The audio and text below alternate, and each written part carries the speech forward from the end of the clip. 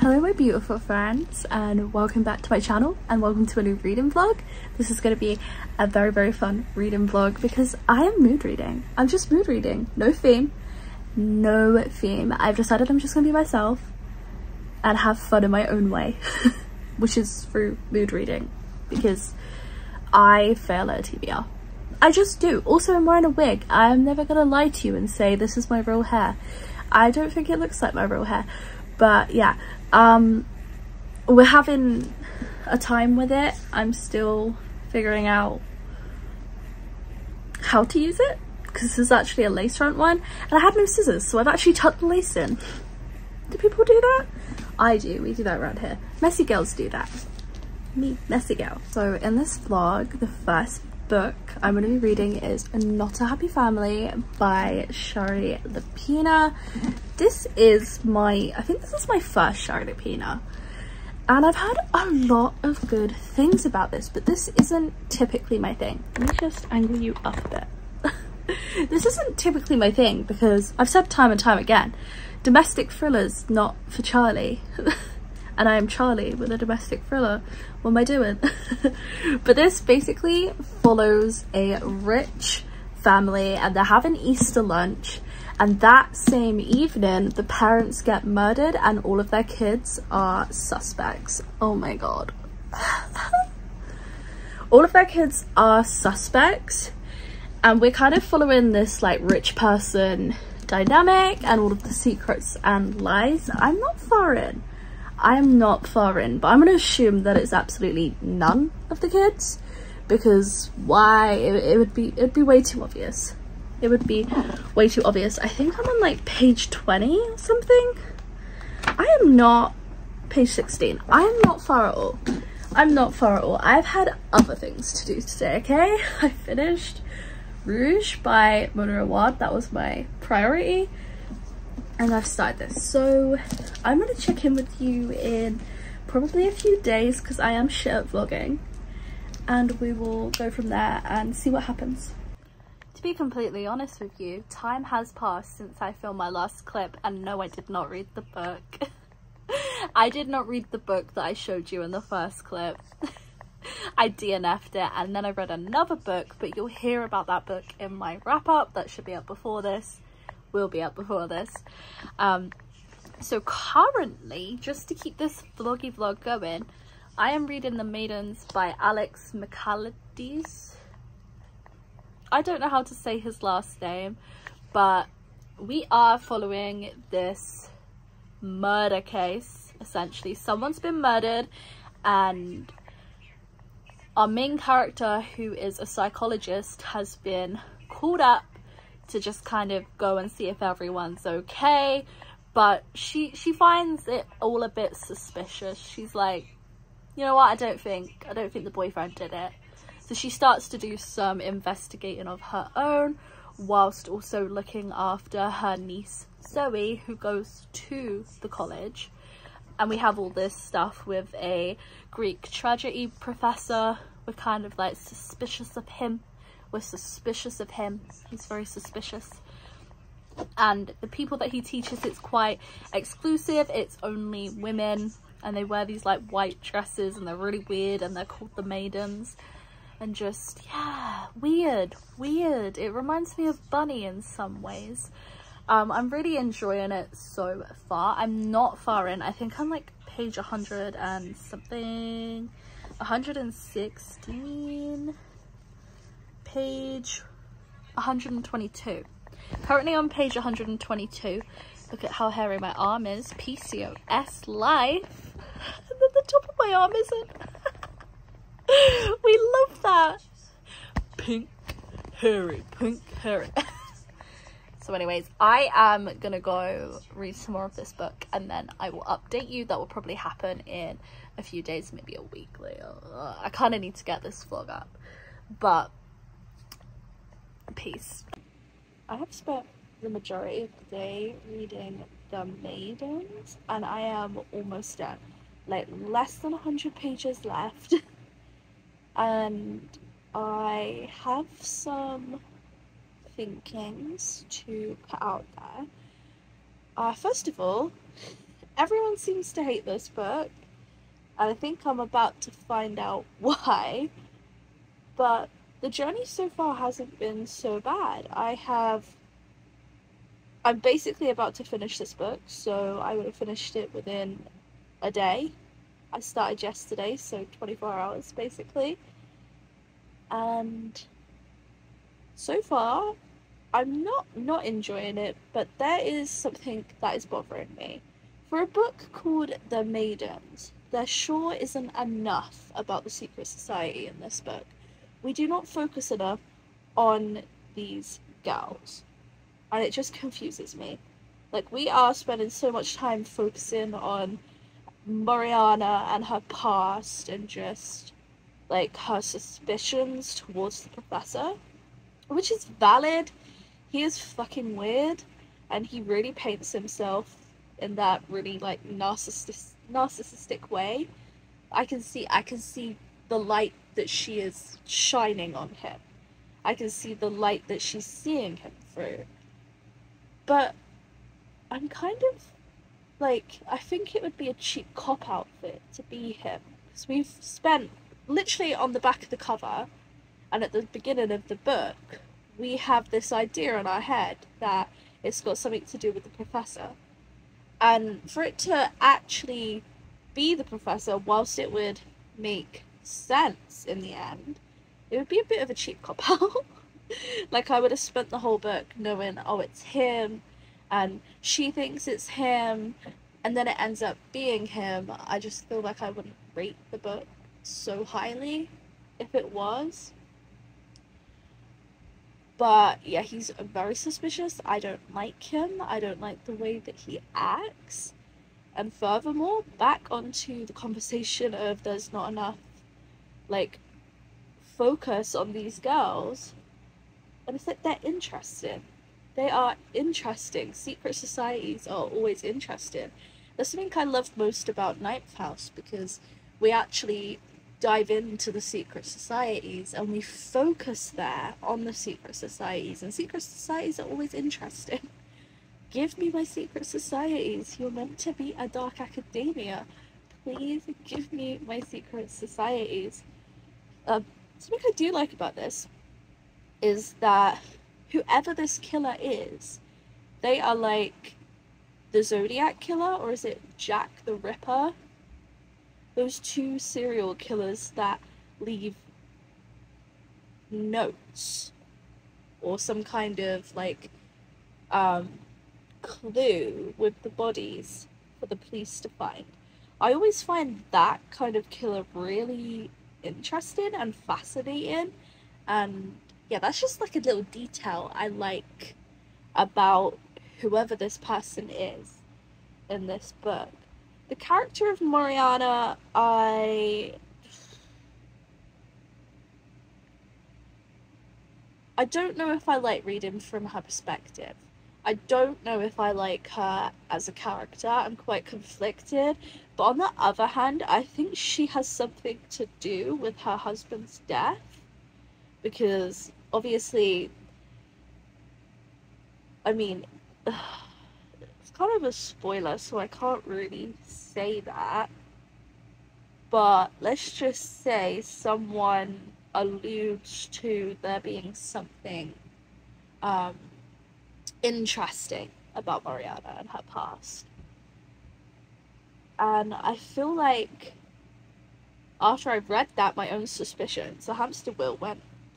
I was like, yeah, there is something suspicious about Mariana's past, and I think she had something to do with the death of her husband.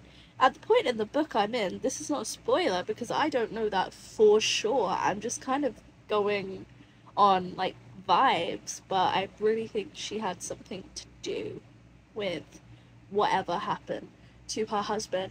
It's very vague. We don't know much about that. We just know that he drowned in Greece and he's gone, and she constantly feels like he's with her, and there's that like grief storyline. Just yeah, so that's it for my update. We will see where it takes us. I feel like I'm about to have a nap. I feel like I'm about to drop. If you can't see it, I am tired. The Maidens has been completed and I have things to say. Okay. I am way more satisfied with that ending than the ending that I thought I was gonna get. I literally screamed, oh my god, plot twist! Plot twist, because there was a huge plot twist at the end, and I did not think the whodunit was the one that whodunit. I did not think it was gonna be that person. And I had these suspicions around a certain character after I finished my last clip and I was reading. I had these suspicions about a certain character. They didn't end up playing out actually, but I just became suspicious of them. Maybe we're just suspicious today. But yeah, it didn't end up being that person. I was quite satisfied with the ending. I gave it 3 stars. I gave it 3 stars. It wasn't amazing or groundbreaking, and I don't think it's a book that I'm gonna remember. I don't think there's like enough strong of a hold around this book. I can remember books that I really hated and DNF'd, and I can remember books that I really hated and gave 1 or 2 stars, and I can remember my 5 stars. But anything in between that, especially in the 3-star realm, they end up being quite, you know, meh, forgettable. So yeah, I would say this is quite forgettable. In terms of the Maidens, I feel like this book is not appropriately named. There is just not enough focus on these girls, as you would expect with it being called The Maidens. But yeah, that is all I have to say. I am off to decompress a little bit. I'm gonna do a little bit of decompressing, and I think next I want to pick up either Middle Game, where I left off from that, or start Vera 1's Unsolicited Advice for Murderers. But then I'm also thinking of starting the 3rd Finley Donovan. Well, that's live. I've already started it and I put it down. It was like a DNF, like a soft DNF. But I feel like I'm in the mood for something cozy, so we'll see. We will see. I have officially decided that I am done with Middle Game.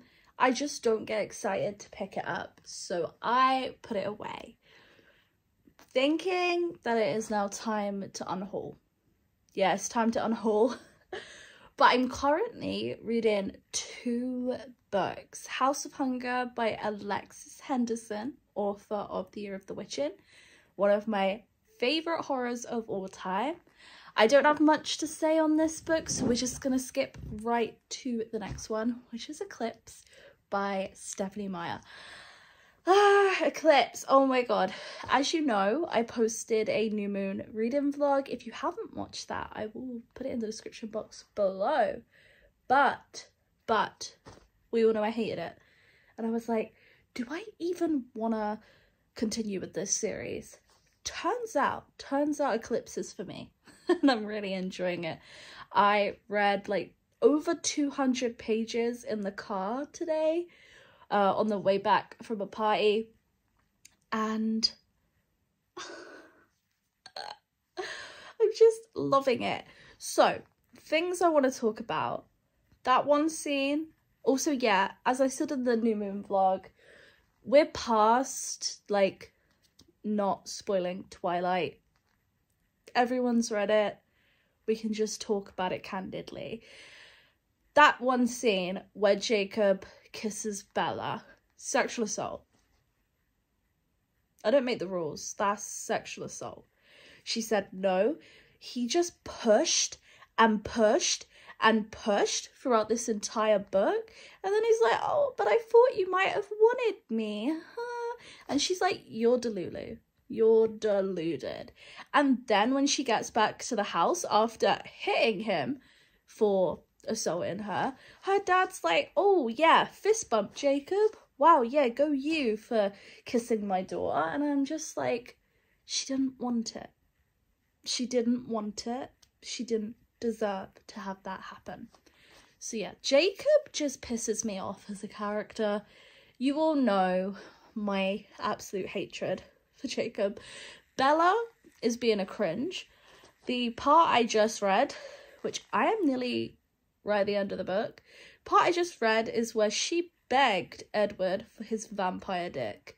And I was just sat there like, why are you crying? Why are you crying begging him for sex?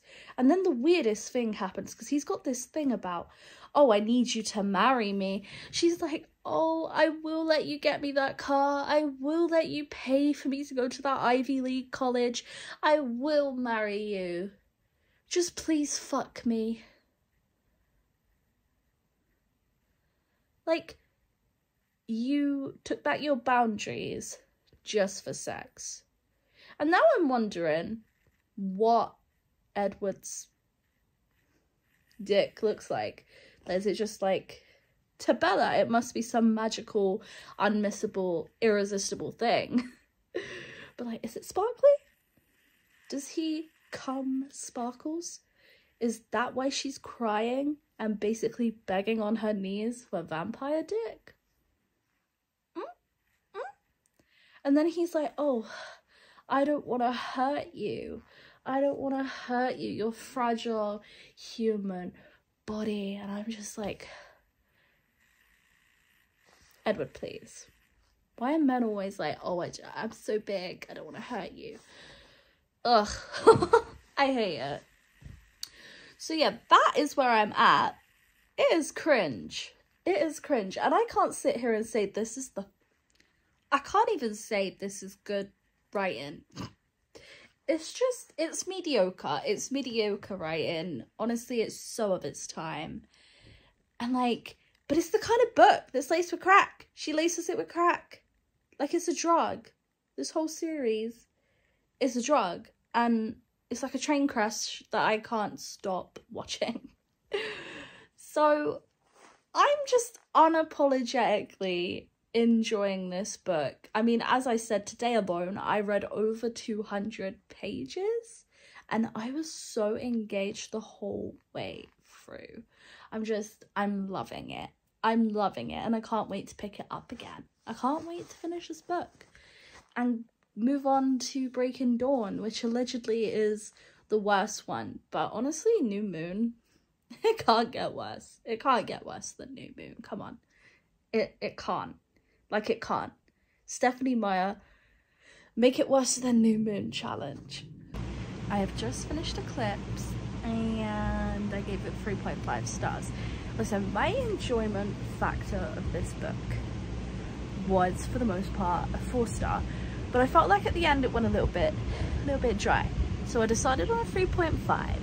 But just know that I really enjoyed my time with this book.